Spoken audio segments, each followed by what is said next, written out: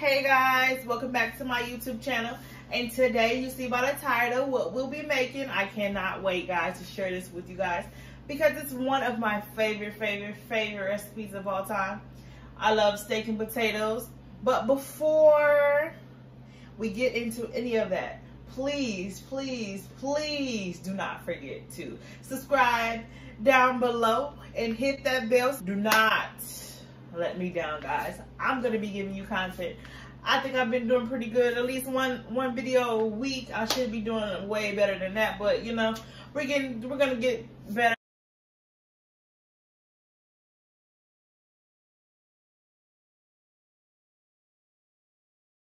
First thing you do before you bring off the steaks or anything else you're gonna be cooking with it, you're gonna start those potatoes. So I think in many videos I've already showed you that I peel the potatoes from scratch, you know, none of that box stuff, you know, real chef out here. But anyway, so we're gonna start the potatoes. So first, I think I've told you guys in one of these videos, one of my favorite utensils in the kitchen, you're gonna need potato peeler or a knife. You know, my favorite chef knife. I'm gonna use that today. You're gonna need your cutting board, some russet potatoes,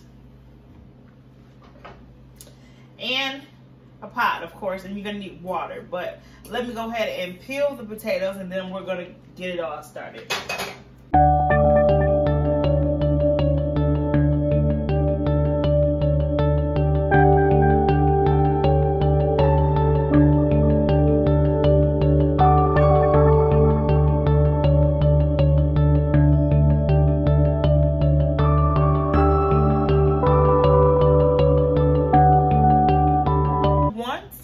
The potatoes all peeled, I like to cut them in half,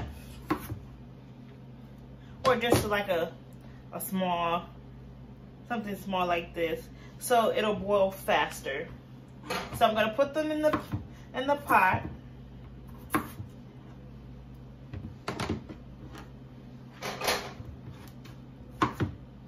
All right, they're in here. So now what I'm gonna do is rinse them off. All right, guys. Now what I did was I rinsed the potatoes off about 3 or 4 times, and then I covered them. With water. So now what I'm going to do is put a little bit of salt in here, and I'm going to turn it on the stove and let it boil. Put it in the pan. In the pot. I'm going to turn the eye on. Let it do its thing. Now, I like to start my steak when it's halfway, the potatoes are halfway done. So I'll give it about, let's say like 10 to 15 minutes. Let it cook. Clean up all the stuff I've used, like wash all my utensils I've already used. And then by that time, I should be able to wash the steak, season it, get it ready for its turn to get cooked. So I'll be right back.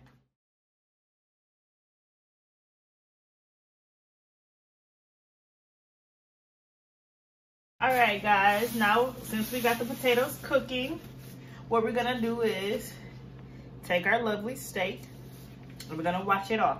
So first, I like to turn on the water before I actually cut the meat off the package, so I don't have to keep touching the faucet and all that good stuff. So now what I'm gonna do is turn on the cold water, guys.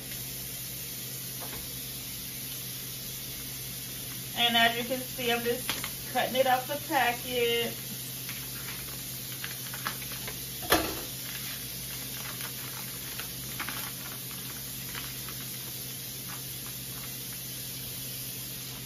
Rinse it off. Cold water, guys. Cold water.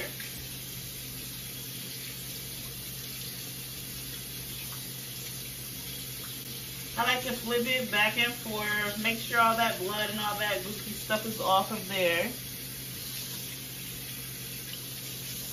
All right, now we got a clean steak.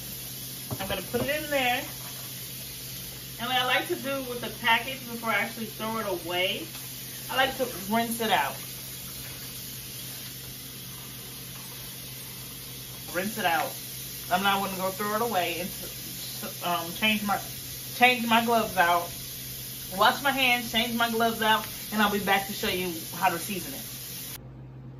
So here's the seasonings I'm going to be using to season my steak. You know, my favorites, guys. Now, like I was saying in the review for the Prima Donna seasoning, the Greek seasoning, you put that on them steaks, baby, I swear to God, it tastes so, so good, guys. I have a couple more tricks up my sleeve, so just stay tuned.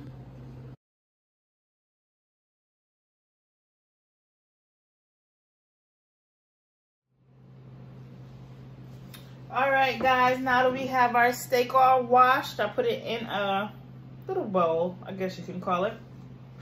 So it's time to season.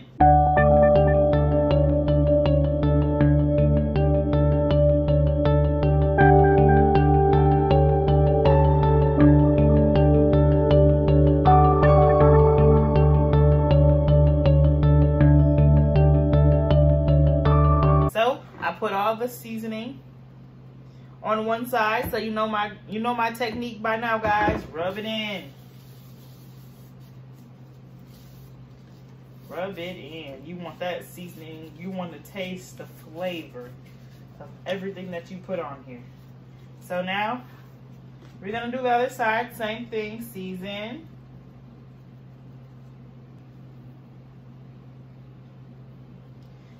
You see the technique, guys, I'm using. Now, this hand, my right hand, I've used it to rub the meat in, so I'm not touching the seasoning bottles with it. I'm using my left hand to season. I'm right-handed, so it's a little hard, but that way you won't contaminate the bottles. So, like I'm doing now, just rubbing that seasoning in. Just rubbing it in. I like to take the excess seasoning from the bowl and get the edges of that steak. So, like I said, I want my steak to taste like something.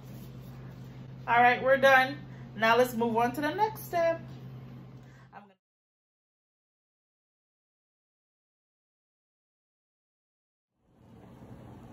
All right, guys, how you know those potatoes are actually cooking? It'll do this.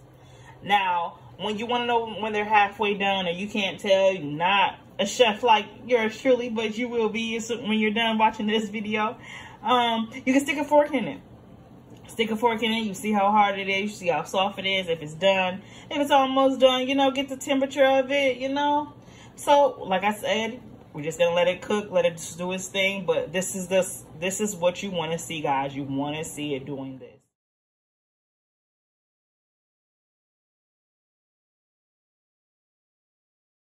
All right, guys, I have a surprise for you guys. Now, although I said I was just making steak and potatoes, we're gonna add some lobster tails in there too.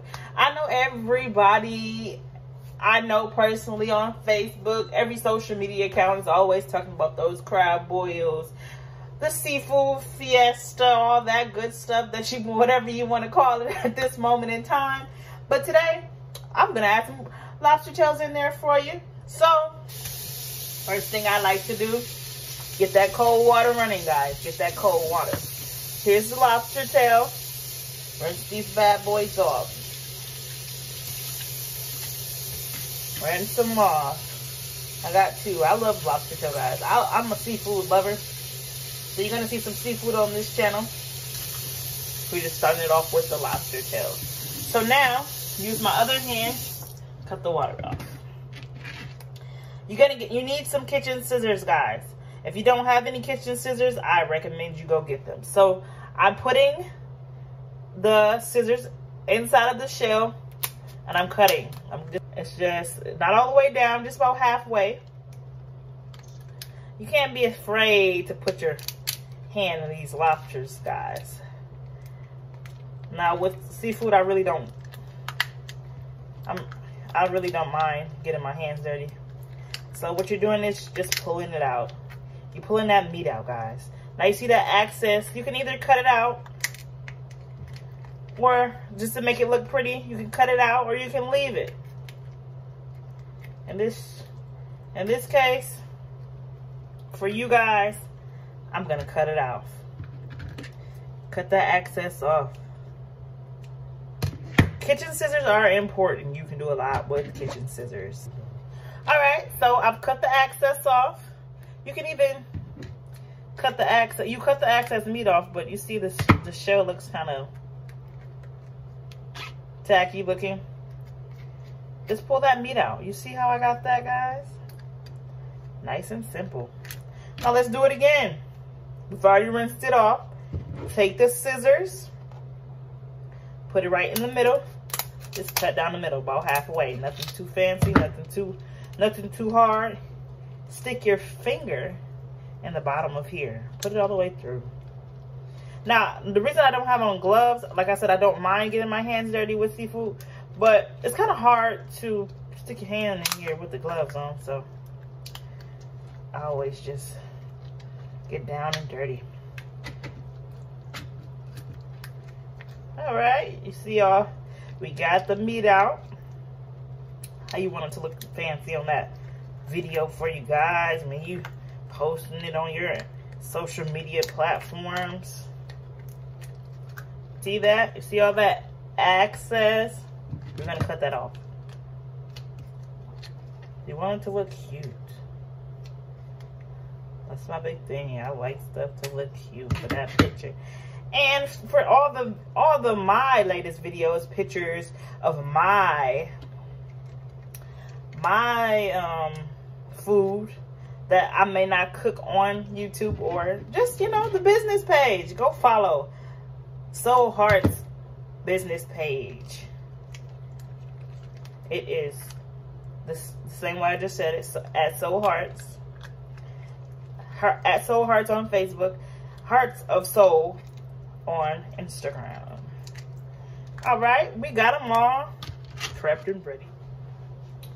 All right, guys, now since we've already prepped it, what you're gonna need is you're gonna need a pot, of course, and I like to use this seasoning, you know, my favorite, the Cajun seasoning.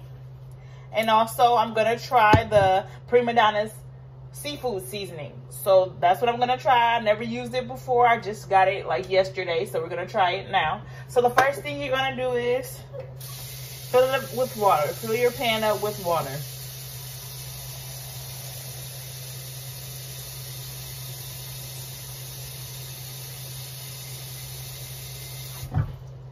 All right, you're gonna do it about halfway, then we're gonna go put it on the stove. But before that, the main thing about cooking crab legs, lobster shells, or anything, you're seasoning that water, guys. So what I'm gonna do is I'm gonna add a little now. Add a little seasoning.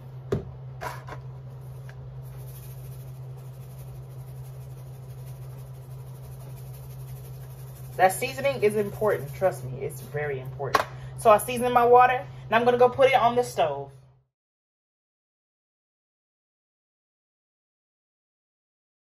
All right, guys, it's steak time. It's steak time. It's steak time. So now, before you put that steak in, you want that pan to be hot. So I like to put it on at least a high heat for right now. And you're gonna turn that stove on because you're gonna need the stove. I turned the stove on about 350. Okay. Now we're gonna let that pan heat up. Let that pan heat up. So in the meantime, what you need is you're gonna need some butter, a half a stick of butter. We're gonna need some oregano. I'm gonna need some rosemary, but I ran out of rosemary, but that's okay because the Greek seasoning is gonna be more than enough seasoning, fresh herbs, and fresh spices that I can need. But right now, usually you'll need a stick of butter, rosemary and oregano, and you'll need some onions. Now, and you're gonna also need my favorite. So this is what you'll need, guys, for steak time. Like I said, while that pan is heating up, you want to get your stuff ready. So now the pan should be hot. Look at that steak. You hear that? You need to hear that, okay, guys? So what we're gonna do is we're gonna let the steak get brown on both sides. So we're gonna let it sit for like 2 to 3 minutes. Let it get brown. But usually, if the pan is hot enough, it's not going to take long at all for it to get brown. Now, how do you guys like your steaks cooked? I like mine to be medium well. But if I don't have my thermometer, sometimes it be well done. But we're going to get it together this time for you guys. And I'm going to do it medium well. Alright, that side is brown. See how it's brown, guys? Flip it over. Alright, both of the sides should be, yep. You see it's brown? So now it's time to add that butter. Now, I like to make sure the butter's on both sides. Even though it's gonna melt in the pan, I like that butter to be on both sides. Now, let's flip it. While that butter is melting, flip that steak. So now you see that butter is melted. I like to flip it again. We're gonna add the oregano. All right, we add the oregano. Now we're gonna add those onions. Now, I like to pick the oregano up and put it on top of that steak. Make sure those flavors are on the steak. Once you got all the stuff in, I'll flip it again.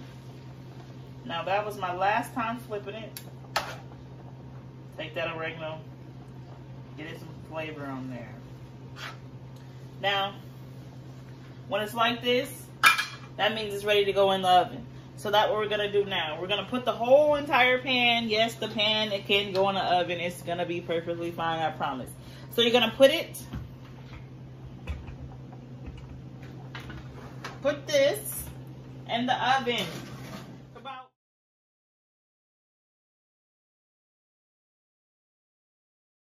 Now it's time for the potato test. Now listen, you see how it's kind of a struggle to go through? We're not done. They're halfway done. So now, steak time. All right, guys. Now while we're waiting on everything to boil, you're waiting on your water to boil for your crab, your lobster tails. You're waiting on your steak to finish. Now your potato should be done. Now let me show you. You should be able to stick a fork or something right into it, like that. So we're gonna make these homemade. To make the potatoes, you're gonna need your pepper, your salt, butter, milk, or heavy whipping cream, and your ranch dressing. I promise you guys. Your ranch dressing, you probably never tried it, but I'm telling you, try it today. Try it right now with me, and I promise you guys won't be sorry. So now, put in the butter. About this much. Sometimes you may need more salt. I'll put a little bit more. And we're going to put the ranch.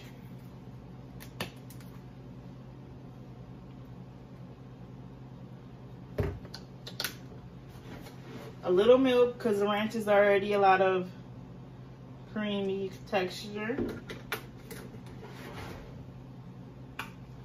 Pepper. Salt.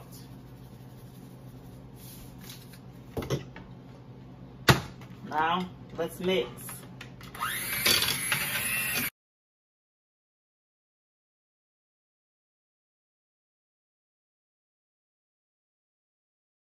Alright guys, I did it again. I deleted the part where I showed you guys how to make the lobster. Now, the lobster is really simple, I swear. That's why I'm really upset that I didn't record it. But what you do is, you saw me earlier in the video, you saw me season the water. So you let it boil. You let the water boil, and then you put the lobster in. The lobster only takes at least 2 to 3 minutes to cook. 2 to 3 minutes. How you know? The color will change. The color will change. The color is going to turn like a bright orange color. That means it's done. So you want to make sure both sides are cooked. Both sides are cooked, and they're both the bright orange color. You'll see it on the done video, but I just wanted you to let you know exactly how to cook it. Thanks, and I'm so sorry that I didn't record. I don't know what I'll be doing sometimes, but thanks for watching.